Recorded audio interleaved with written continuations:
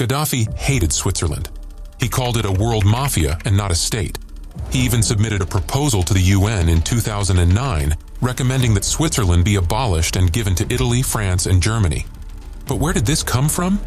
Well, in July 2008, Gaddafi's son and his wife were arrested by the Swiss police in Geneva. Allegedly, they beat their servants at a hotel. After the arrest, Gaddafi's son stated that he would wipe Switzerland off the map if he had nuclear weapons. In 2010, Gaddafi changed his rhetoric against Switzerland, and relations between Libya and Switzerland improved.